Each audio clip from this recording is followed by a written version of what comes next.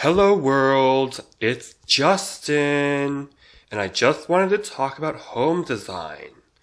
Before us right here is a manly kind of dresser. It's not built out of tree corpse or particle board or any of that wooden shit. It's built out of steel! And it kind of makes me feel a little bit more manly than the other shit. It's non-flammable, typical handling capacities are about 90 pounds per drawer, so it's perfectly adequate for clothes, typically used for files.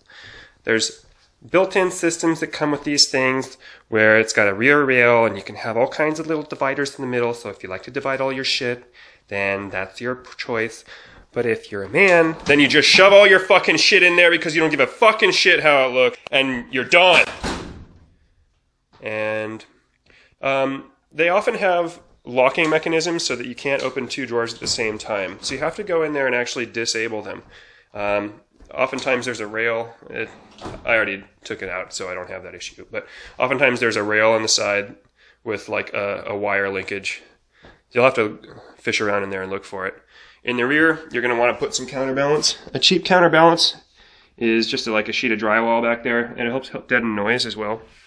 Now, the tops of these things are a little bit louder than a wooden dresser, and depending on the unit that you purchase, it could have reverberation issues where it wasn't designed to be quiet. The Hahn 600 and 6000 series file cabinets have very excellent sonic and friction characteristics.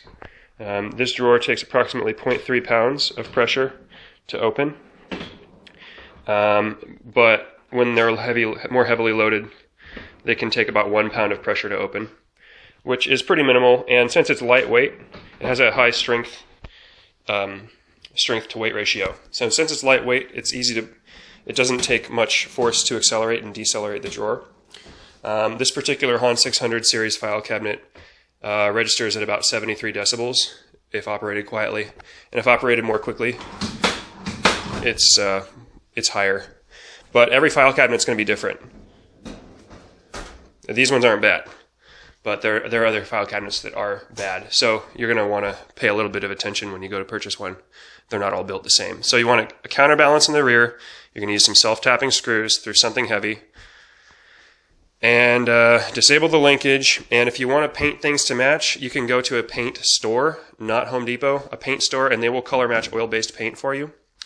And they did an excellent job. I just took the drawer face off with a few screws. I just took the drawer face off with a few screws, and I brought it in, and I just left it there, and then they color match the oil-based paint. They don't really like to color match oil-based paint because they have to wait longer for it to dry, but they'll do it, and it was well worth it in my case, as far as I'm concerned. So now I have a sort of minimalistic, very highly functional set of dresser drawers. That one was $20, and that one was free, and most of the other file cabinets I have are free, so it can be a really affordable option, because people just don't realize that they can use them as actually superior performing dressers. What I like about these things is they don't contribute to house fires. They're non-flammable.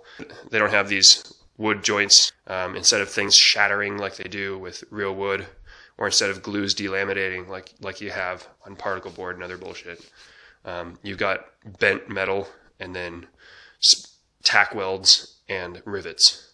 So very serviceable, very functional, designed for far greater loads than are being experienced in your day-to-day activities, and they have superior space efficiency. So, strongly recommend using a steel lateral file cabinet as a dresser.